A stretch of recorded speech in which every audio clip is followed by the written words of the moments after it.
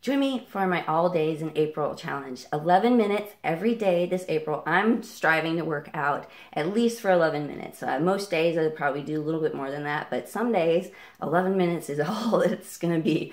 But it's more of a mental challenge than anything, but it also gets your momentum flowing, and you're going to see real results from just making sure you commit to that every day this month. All days in April, let's do it. I started off today with a superset upper body workout, so I just did a set of bench, and then I did a set of bicep curls, followed by a set of abs, which were knee-ups on the bench. So I did that circuit 3 times. Then I went on to another superset of upright rows, bicep curls, and the slip drill.